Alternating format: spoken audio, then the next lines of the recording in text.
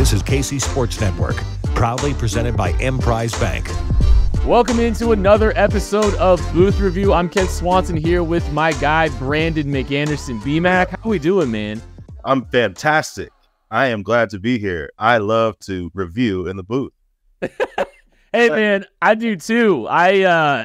There's a lot to review. This feels like this might be a little season review-ish on Booth Review today. And hey, just a reminder, this is presented by our dear friends at Emprise Bank, member FDIC, a wonderful partner here for KC Sports Network.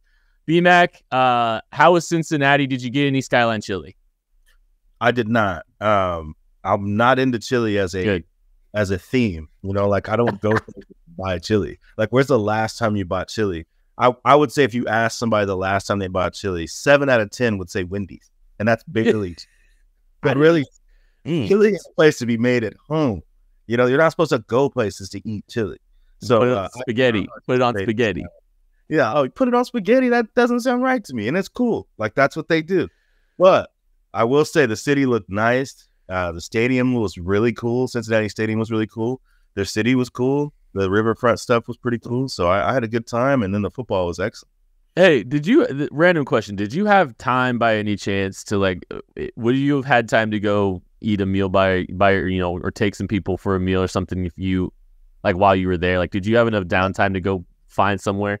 Yeah. I should have thought, man. I wasn't even thinking about this. There's a incredible taco place over there. It's like it's a bourbon and taco bar.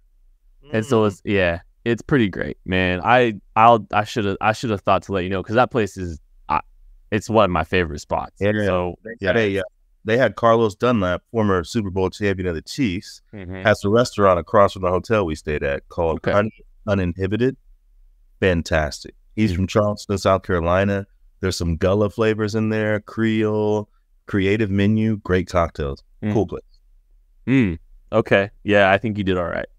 I think you did all right for yourself. Yeah. But yeah, man. Hey, look, I was weird watching that game, because there wasn't a ton of energy in the stands, and there wasn't a lot of people there, and it was so fun, so refreshing, so many different emotions I felt watching Kansas just obliterate another opponent in a kind of, that it was just so weird to watch that game where, there's been some moments in the past where, now I know I harp on the past a little bit, but just comparing some of the, feelings of, watching a game that, maybe a little bit of an empty stadium, and watching a really good football team walk in and beat KU in a similar fashion. I can't tell you how fun it was to just watch this team methodically dominate another opponent, and just, look how far this team's come, man. Like, there was so many emotions tied to that. Kansas brought their own energy. Kansas didn't need to feed off of anything. They walked in and they beat the brakes off of another team and did it for their 8th win of the year. It was just kind of like a weird, surreal, fun moment for me. I don't know. It was great to watch. Yeah, it was incredible, man. I will say that the Cincinnati crowd was good to start the game. Considering all the circumstances, it was a mostly full place, except for the student section is where they were missing most people because of the holiday. Thanksgiving, yeah. I was actually impressed by their turnout, and I was impressed by their whole thing. So props to Cincinnati. They got a good thing going there. And then the football itself, Cincinnati was a team that I thought looked pretty good on film, and they had good players at every level, pretty competitive players. I just thought that Bean was a straight buzzsaw. His accuracy in the passing game, if you're talking about a margin for error percentage on throws, he didn't put the ball in any danger, but was in some of the tightest windows, and he did it so confidently. And, Jason has these sort of physical mannerisms that you could kind of figure what kind of mood he's in. And that early scramble where he ran around the edge and looked like actual lightning, I was like, wait a minute, we haven't seen this version of this player in a few weeks, just because he's been banged up a little bit here and there. But he was fully locked in from a health perspective, fully locked in from a mental perspective. And it was a game where, Cincinnati was committed to the run. The first 2 drives, they had 11 people within 10 yards of the line of scrimmage. They made it clear that they were going to force Kansas to get out of their game plan, and it worked. The problem is that Bean was in fuego. So it was a game plan that worked. It was a pretty good team. And like you said, they went out there and finished them, and not a raucous crowd. It wasn't like it was crazy, but it was pretty full. But they emptied that thing out pretty quick too. Yeah, and it's just like, a little sluggish early, but then they just kind of got rolling, and both sides of the ball started really kind of establishing their will on Cincinnati. And yeah, I think Cincinnati, I think Lance Leipold even said Cincinnati's better than their record indicated, and I think that's true. Even though Kansas just went in there and whooped them, there are redeemable qualities in that program. I mean, Dante Corleone's a very good football player. He just found out he's going to be back next year, so that's someone else that they're going to have to handle. But I just thought Kansas played a really efficient football game, just really sound, really just efficient. I mean, you look at Jason Bean, 13 of 17, 250 yards, 14.7 yards per attempt, 2 touchdowns. Just they let it fly 17 times, but it was something crazy. He started 10 out of 10, 11 out of 11, something crazy like that. And they picked some good time. They found some good time to kind of attack down the field a little bit, and they caught Cincinnati in some coverage mistakes, some bad coverages, and they really exploited them down the field. Yeah, I mean, they made their back end pay. That's where Cincinnati was inexperienced. They had some redshirt freshmen back there. They had a guy that KU heavily recruited back there playing corner. They targeted him quite a bit. They just were able to, like you said, the efficiency was there. The route concepts were there. There was a crispness to the way that they were operating, and it was all good to see. And like I said, that throw to Jared Casey with the free rusher, the location of that ball and the window that he threw it in was laughable. I mean, it was laughable. I laughed out loud to myself because there was nowhere else to put that ball. And the catch by Casey was amazing. And when quarterbacks are making plays like that, they're fully in control. When you're getting an unblocked rusher, a speed rusher, this was a fast second level player, and you're able to deliver a ball in a window like that. I mean, I looked over at Leipold and saw his mouth go, wow. This is not I don't see him respond to plays very often. He had to get out a wow on that one. Just the accuracy and the execution, and that was just the beginning. I mean, it continued. Devin Neal's just a game breaker. The way he can make people miss and get up to top speed. You look up and he's got 100 yards, and you're like, man, he's barely played today. That was basically he played about 10. He ran the ball 10 times. He had 10 carries. It's like, wow, Devin's barely played today, and that's just where the team is. They can throw Torrey Laughlin out there and run option. They can hand him the ball. They could put in McDuffie. Sevion Morrison has looked like lightning with his opportunities the last couple weeks. They just are a loaded team with a lot of guys coming back. Yeah, well, I think that's the, we can talk a little bit about that here in a bit. But yeah, I wanted to focus on Jason a little bit too, because he definitely deserves it, man. And I'm glad that you kind of emphasize him, because that's KU's QB2 coming into the season, and I want to talk about the honors here in a minute. He earns honorable mention all conference. I mean, KU's QB2's out here getting love, in the voting. And I know, he had a ridiculous game right against Oklahoma State and lit it up in the air. I think this was his best game. Statistically, I know 250 yards on 17 pass attempts is insane. 4 carries, 90 yards, big explosives closing this thing out. It was so cool. It's like a full circle moment for him and his growth and his development as a player. And he looks a lot different than he did when he first got here. And he's grown tremendously. And I think the staff has talked about his growth. I'm so impressed with what he's been able to do and what he's been able to put together. And he deserves a lot of love and recognition, because think of and this isn't knocking a Cole Ballard or an Ethan Basco if he doesn't, leave because of Jason Bean's return. But how glad are you to have Jason Bean be a Jayhawk this year, right? He carried a big burden for this team to get to 8-4.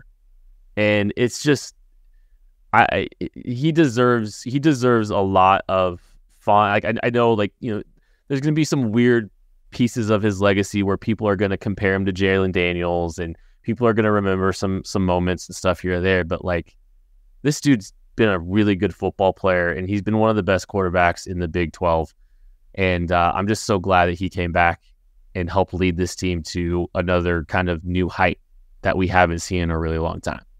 Yeah, Jason to me is he's everything that what we like to represent the University of Kansas, like the Jayhawk spirit, like that unwillingness to quit. Those are always people's favorite on the hardwood, right?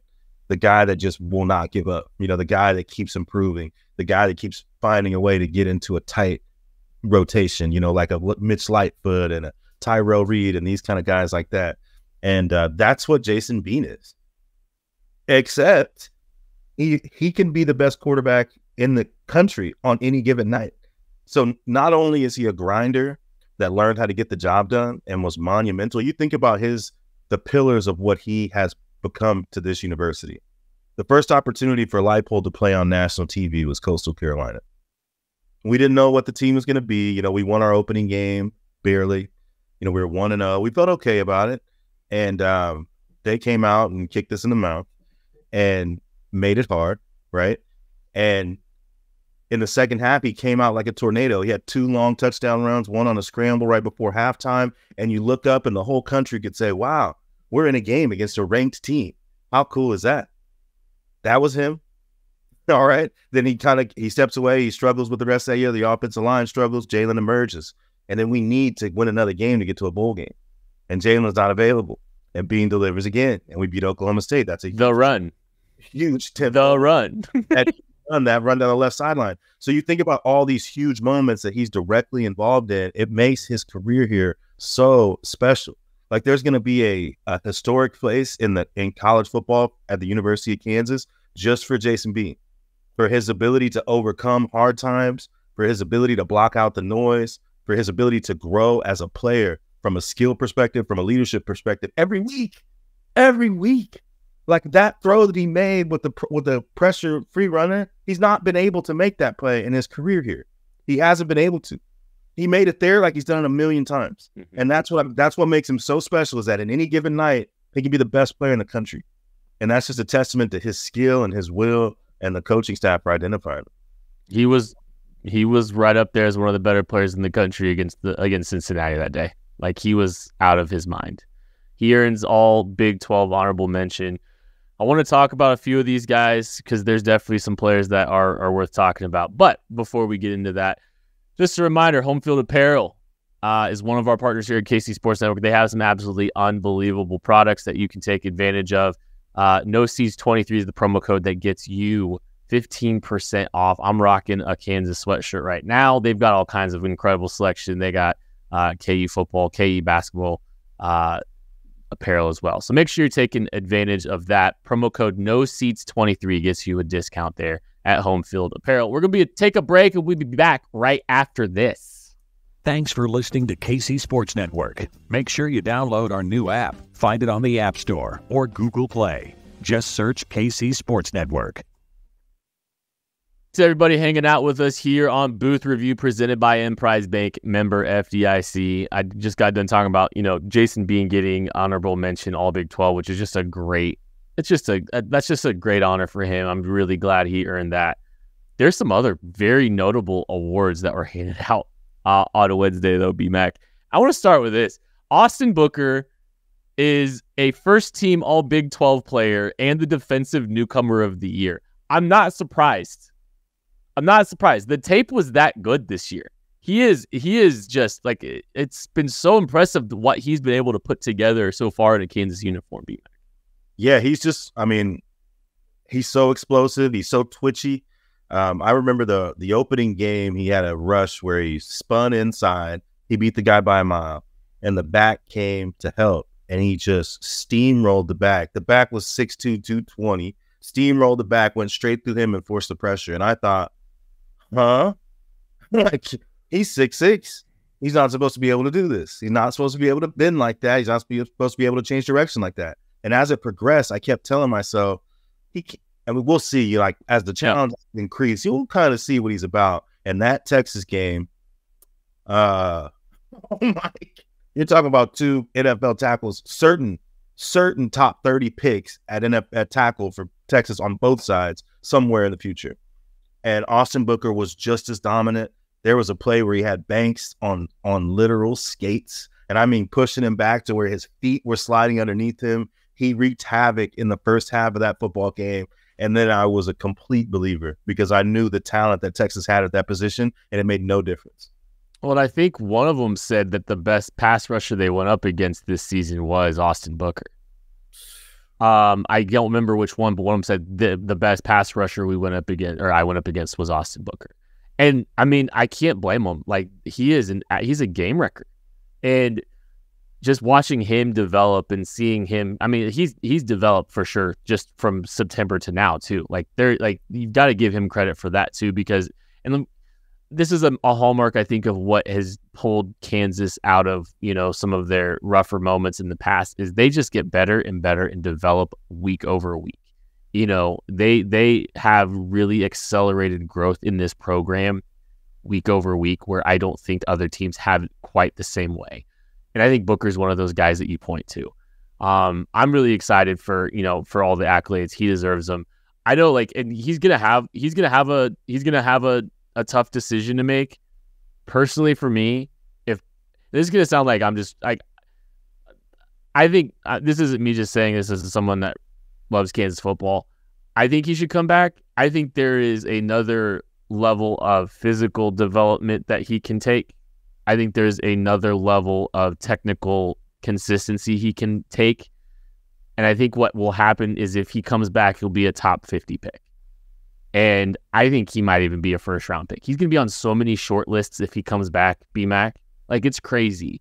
The list of players that people focus on for next year's, the 2025 draft, Austin Booker will be on it. Yeah. He will be on it, and he will be on it as a guy that could potentially wind up as a first-round pick. That is the kind of opportunity I think he has ahead of him. I think he needs a little bit more development, though, but that not to take away from what he's done.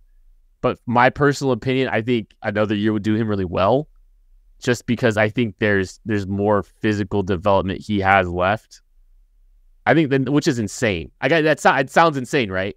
Like, it sounds crazy, but I genuinely believe there is more there for him to kind of develop physically and technically that could make him a first round pick. Like, that's the ceiling he has. Yeah, I think there's some lower body stuff he could do from a strength perspective. Just from a girth perspective, mm-hmm. I think those things would benefit him. Yep. He's also at that stage that I feel like I'll use Aqib Talib and Charles Gordon. They reached this stage where it was like, hey, that guy's pretty good. And then the next year you're like, oh, that guy's a star. Mm-hmm. Let's see how he plays with expectation. So with Charles, we never got to find that out. Charles left 05. He could have played into 06. Yeah. He left in 05. 06 would have been the year to prove the expectations. He moved on, and he made it in the NFL anyway if it wasn't for an injury. But in terms of draft position, he ended up going undrafted. Aqib faced the same thing in 2006 where he had 6 interceptions. He had the same choice Booker has now, as a first-team All-Big 12 like Aqib was.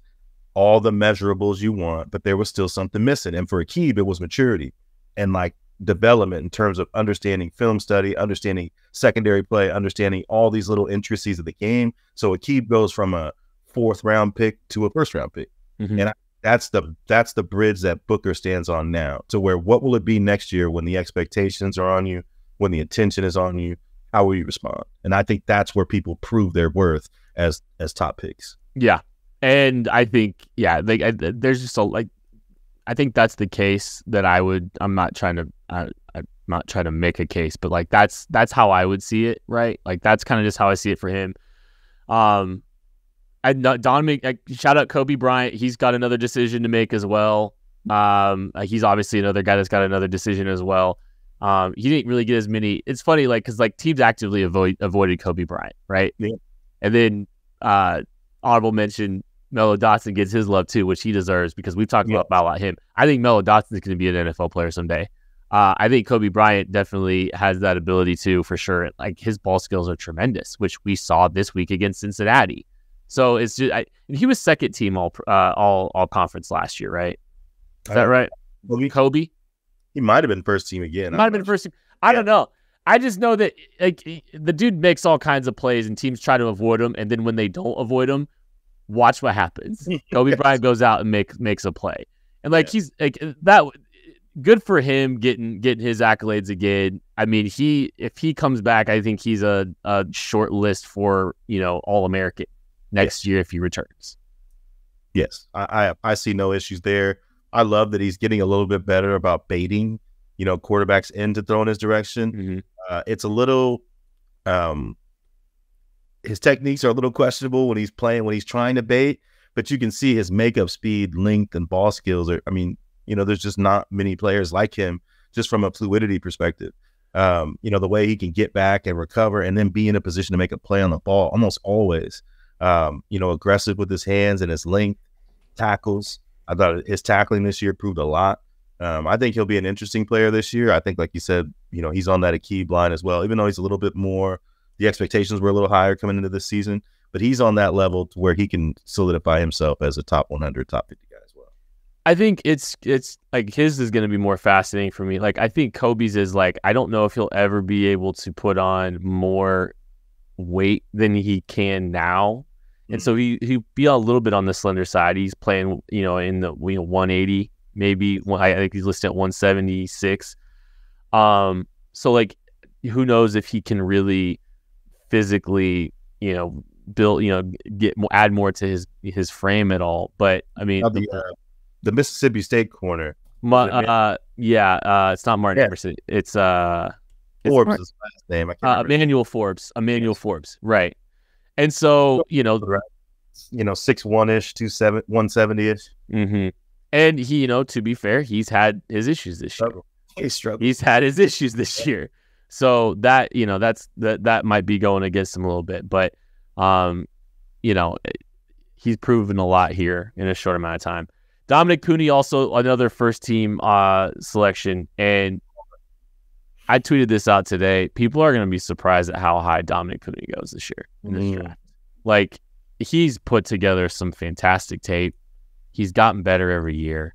He's got some inside, wherever you put him, inside, outside versatility. He could probably hold up at a tackle spot if he really wanted him to. But man, he probably right tackle in the NFL, not left. But I think he's a plug and play guy at the next level, and it's just so crazy to see his development. But he got honorable mention offensive lineman of the year, and he deserves it.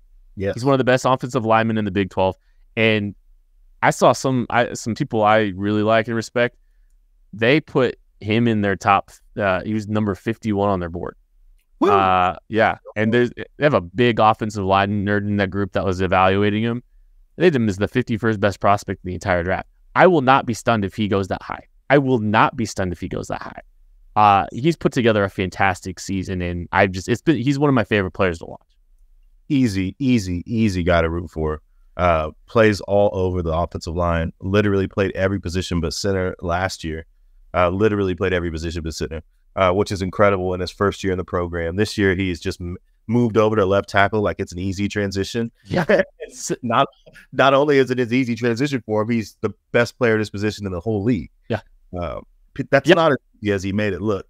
So it's not. Like, we talked about it at the beginning of the year. It was like, okay, they're moving Pooney over there. Like, he was an awesome guard. He was getting accolades. He deserved them all. They're throwing him out there. And what does he do? He's literally the best. Like, he was unbelievable. Yeah. It's so impressive what he put together. Sorry, it's crazy. No, hey, if you want to go Pooney to the max anytime, call me, because I love I love his personality. I love his approach. He's just a very humble, hardworking guy. Someone I've really enjoyed covering, just because he, couple weeks ago in practice, he was taking center reps.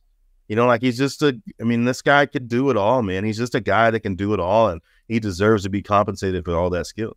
It's going to be interesting, like from an NFL draft perspective. I know I'm taking a few of those little angles here. Like his arm length is going to be something that they're going to pay attention to about his projection to, where if they even want to try him at tackle. There's going to be some certain tackle thresholds that people prefer with their arm length. And if you're on the fringe, you might still get a shot. But if not, you're just going to be an interior guy. That's something that you have to pay attention with him, some of his arm length and stuff to kind of, figure out his projection and where teams might want to start him. But even if he's an interior only guy, he's going to be a plug and play for a long time in the NFL. Like that is just a really good football player. And he's one of my favorite. He's easily one of my favorite players to watch. And how sound and consistent he's been. It's amazing, man. Yeah. Coming from D2 to this, it's just, man, it's nuts, dude. They identified him off of one game of film in 21. He played one game in 21 and was injured. And they had to evaluate 2019, where he was all conference as a freshman, and one game of 2021. And KU said, yeah, come on down. So that tells you what they're looking at, and they know what they're looking at. Well, Scott Fuchs is a phenomenal offensive line coach too. Yeah. He's one of, I think that there's a lot of credit for him because his player development is absurd. And watching some of these guys just get better year in and year out, like it's kind of, I know I speak on the pain of the past and some of this stuff, but like just the way people viewed Bryce Cable do when he was having to play as a true freshman and how much improved he's even got. Great season this year. He did. He really did. And it's just like the player development is nuts. And so like, I think people probably don't appreciate Bryce Cable do, right? Because they think of their first impressions of Bryce Cable do and have held on to them. And like, you can't do that for any player in a Kansas uniform. No. While with this program and the way it's running because of the development of these kids, man.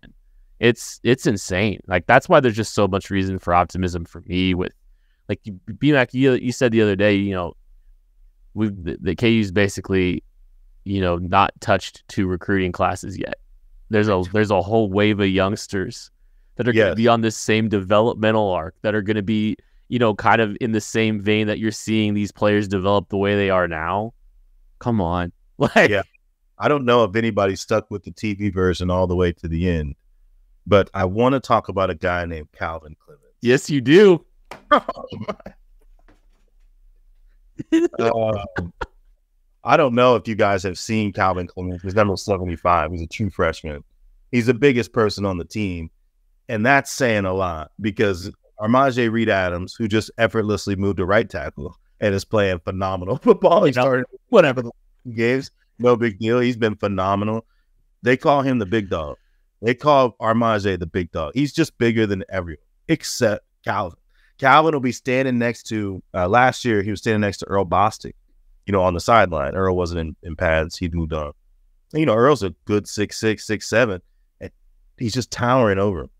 So fast forward to the end of the KU Cincinnati game. Fun fact, Kansas had 42 points on 39 plays.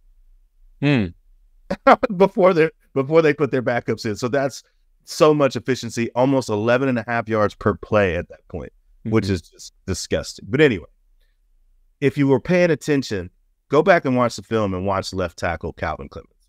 Watch how heavy his hands are. Watch him climb to the second level. Watch his bend. Watch his finish. Oh, my God. I mean, I had heard them talk about him because he was on the 2 deep. He was one of 3 freshmen on the 2 deep to start the season. And I had heard them talk about him pretty glowingly.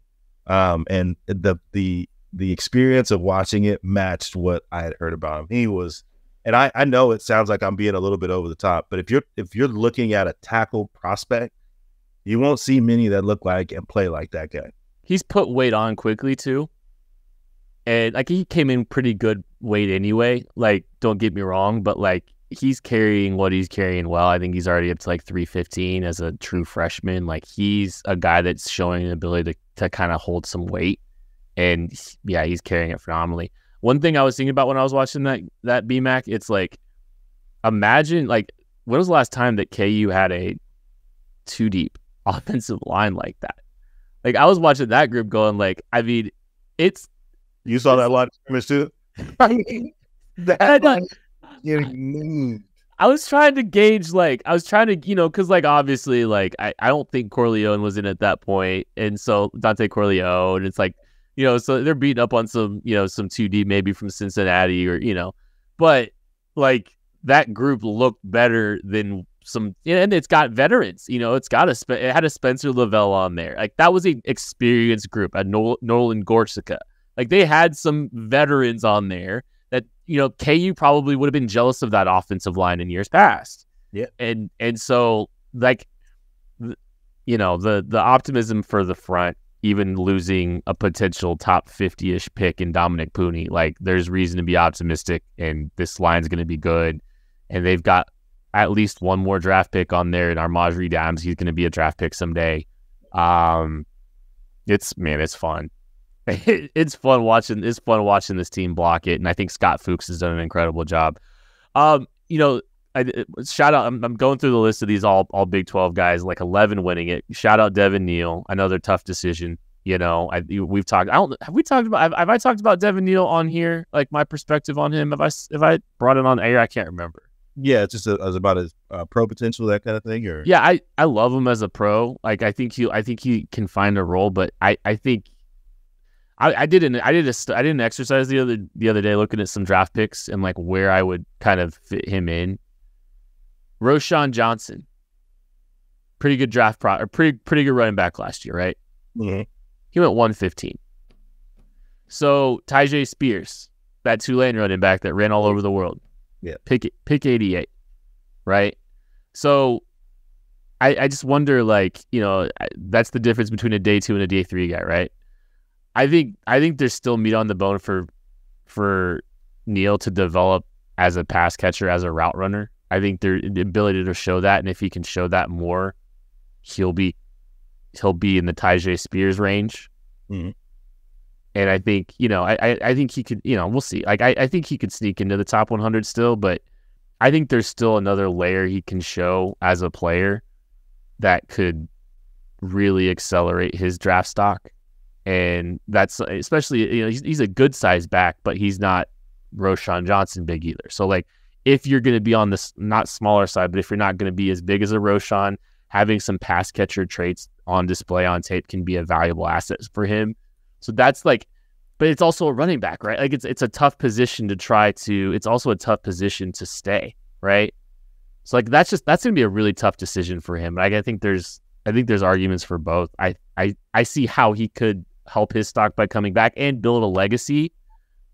He already has a legacy, but yeah, I don't know. It's going to be an interesting one for me. Yeah, for me, he's. I said at the beginning of the year I thought he should go because backs only have X amount of carries.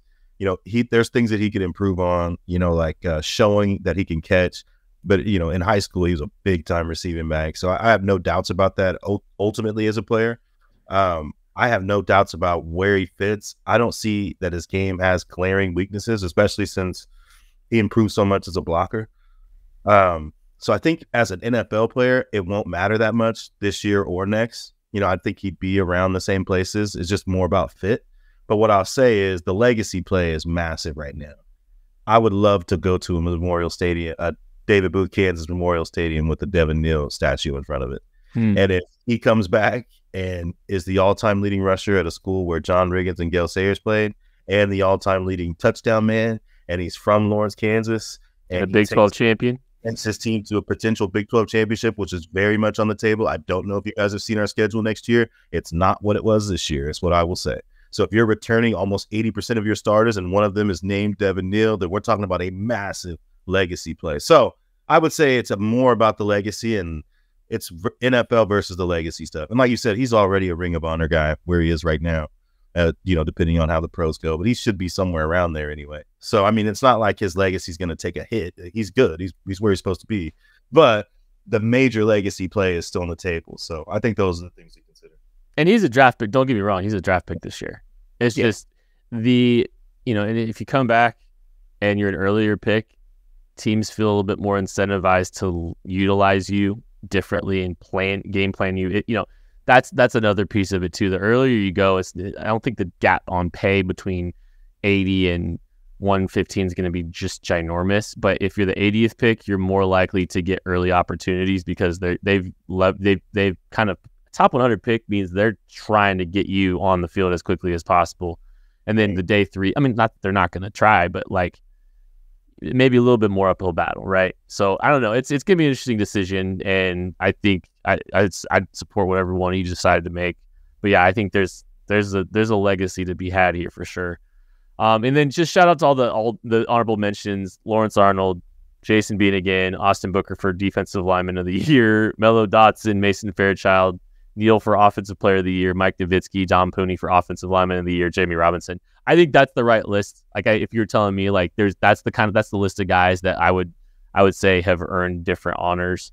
I'm really glad Mello Dotson's getting his love. I think he's a very intriguing NFL draft prospect as well.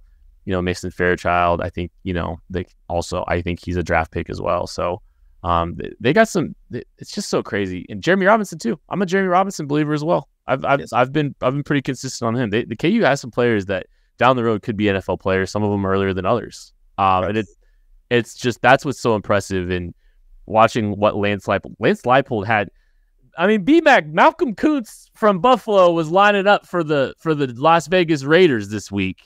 Yeah, he's better than the guy we just drafted in the top 10. Tyree Wilson? He's not better. He's significantly better, and that's gonna be a problem. It's not like he's a little bit better. He's a lot better, and he has And did you hear that he grew 2 inches this offseason? Malcolm Kuntz did? Yes. Oh man, he grew 2 inches this offseason. Wow. So with his skill set and now an increase in length, he's going to be a player that they're going to want to keep around. Sure. You know, you know what I mean? I've never been that excited about Tyree. I always wonder about NFL players. If I'm calling the game and I don't know you, I don't feel great about that. And I don't mean I didn't know who Tyree was going into the game, because obviously I'm talking about my viewing experience. Sure. I want an NFL player to impact my viewing experience. And Tyree did not. No. So, you know, I just thought, man, he's tall. That's usually not a reason to draft people, just in general. But anyways, Malcolm Kuntz was a draft pick for Buffalo. Lance Leipold and company developing him. Jarrett Patterson, the running back. Buffalo really wasn't getting a ton of draft picks or wins, period, before Lance Leipold got here, but his player development is just that good. And it's just like these guys they've done the work, but Lance Leipold and company have been a huge factor in helping get these guys to achieve new heights. And so it's just been special, man. It's been so fun to watch. Yeah. It's been such a fun year. And obviously we'll find out where the bowl is, and that's going to be fun. I want the Pop-Tart Bowl. That's what I want. Give me the Pop-Tart Bowl. Give me Pop-Tarts. Give me Orlando. It'll be a full circle moment for me, being that 20 years ago, we played in the Tangerine Bowl in Orlando. Let's run it back. Let's go back to Orlando, have a good time. I won't get as drunk as I did when I was 18. I mean, great time at the Tangerine Bowl, undefeated experience. But, you know, with Kansas being off a little bit, I did want to talk about another quarterback that we both took some time to take a peek at as we're talking about future excitement. I want to hear your thoughts on Zeke Marshall, 2024 commit from Michigan. I tried to watch a little bit of that state championship game where they went up against a team with more college talent than they had. Not that they didn't have college talent. Don't get me wrong. They had a couple guys for sure that had a 38-game win streak in Belleville. And Isaiah Marshall was the best player on the field. And that includes a quarterback who was the 2025 QB1, I think #1 player in the entire class. He's good too. Don't get me wrong. But Isaiah Marshall is just the playmaking ability that he has, and the natural athleticism, and the confidence that he has to make some of the throws that he makes and do some of the things that he do. It's like, it's uncanny. And we were talking before this. It reminds me. It does remind me of Jalen Daniels. in some of the things that he does, it reminds me of Jalen Daniels, and in some ways scarily. Like, and that's a high comparison, and I know that. And like, I'm not trying to put too much pressure on that kid because there's still a long way to go. But some of the ways in which he throws the football and how he throws the football and the decisions he makes with the football, it reminds me of Jalen Daniels in the way he plays the game. Yes, I agree with you. I think it's a throwing posture a little bit. They've got similar shoulder motion, similar release. They're very quick release guys. My favorite thing about a quarterback is when he can get to the top of his drop and sling it outside the numbers, like the real fastball. He's got that. I mean, he's got that in spades. And I always think that's a valuable tool because that allows a quarterback to attack the whole field. So that'll show you that he can go either sideline on a quick out or a stop route. He can kill you over the middle of the field. He can hit you with a deep ball. He can do all of those things. My favorite thing was the primary set that they were running was like this double wing, 7 offensive linemen, 3 receiver, max protect, either pass or run. And it was incredible and unstoppable because it puts you in such a bind with these 7 offensive linemen, and the best runner of the football in the game was Isaiah Marshall. So he got the ball and he had 2 blockers on a pull. This guy was out of there. And the last drive of the game, he did with his feet. But most of the game, he did it with his arm, just his ability to sling the ball to the outside. I mean, he's the most polished Kansas quarterback prospect I've ever seen. It's up there. You're right. I mean, yeah. I mean, that's probably the case. And, you saw he was able to make a field throw, sideline vertical down the field. He was, threw some really nice up and down balls. Even like watching one of his interceptions, like I understood what he was trying to do, what he was trying to get to, and how he was trying to do it. And though it's weird kind of watching an interception and being reminded of like some of the things you like about Jalen Daniels, but it was an uncomfortable platform trying to throw an up and down ball. And I think he got a little bit hit as he was trying to throw it, and the guy made a great play over it. But it's just like the things that he's trying to accomplish as a passer, I think I really appreciate as well. And I think that's cannot be taken for granted because it's very rare to find a guy that can throw layered passes to all levels of the over the defense, and he's got that. And there's a huge developmental arc to go for him, like every quarterback, right? But as far as just the innate ability, it's nuts. It's insane. Yeah. Like I try not to, I'm not trying to heap too much pressure, and I'm not trying to heap too many expectations. That's a special football player. That is a special football player, at least at this level, we've seen. And, it's always going to be weird to see how kids respond in a college environment. There's a lot of mile markers to go developmentally, but that dude is a special football player, and he's got it. Like, intangibles are very obvious with him as a player. And I think he's been someone that's kind of helped bring this class together and keep it together. He's kind of one of those change agents, and he's one of those guys that helps kind of keep this thing together because that's the kind of special football player he is. Yeah, and I mean, there's another guy on his team that's a 4-star corner, Jalen Todd, who just go look at his offer sheet. I mean, it's the who's who of college football. So they won a recruiting battle with these 2 players. And, I just mentioned that because they've never had a recruiting platform like this, in their careers, thus point in their careers. And they're taking advantage already. I mean, this was a top 40 class as recently as a month or so ago. So like the way that they develop players and the way they've been able to recruit, I used to think as a fan about, Kansas recruiting, and I've always thought about the limitations. These guys are building pipelines in places where there is no water. Like you go to Arizona and you end up with, for the Deshaun Warner, who has been voted the best player in the state, Ohio State and Michigan just offered him, and 3 of his teammates, and then an offensive line from a rival school. And they've just been able to do things that people just didn't think were possible here. And that speaks to their ability to just grind and do the work. Well, and I think if you remember when Lance Leipold was hired, one of the things that people were concerned about as a potential detraction from him being the next head coach of Kansas was, well, he's never really recruited. He's never really had a great recruiting class. He's never, they've never really been able to bring in, the top recruiting classes. and all he did was produce draft picks at places that normally don't get them. Right. And so, okay, top 40 for a Kansas football program with that kind of developmental ability within the program, that's insane. That's what's so terrifying for me is like, you know, I didn't care if Lance Leipold had a top 30 class, 40 class, 60 class, because I've just seen I've seen this player develop. But if you are giving him a higher profile prospect to start developing, like that's scary. That is scary. We're saying Leipold a lot, but this is a great coaching staff.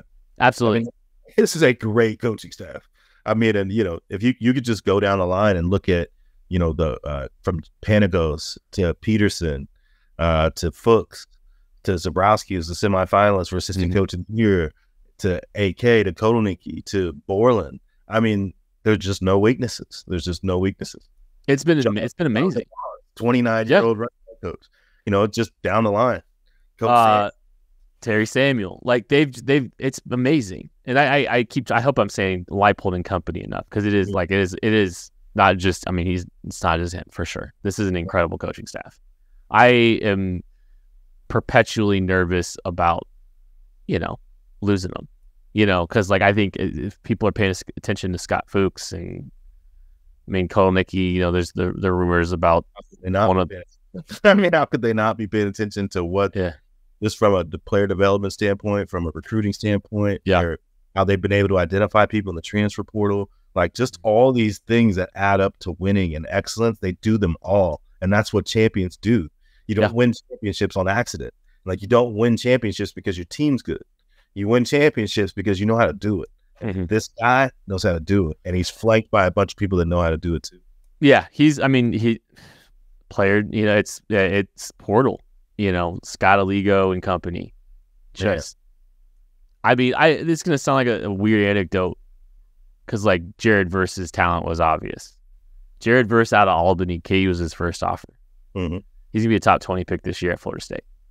Yeah. And it's just like, they see him. And so like they offer dudes, I'm like, okay, there's so much implicit trust in what they've been able to pull together in the portal and in developing players. And it's just, there's so many pieces of this program that are so highly run. It's insane.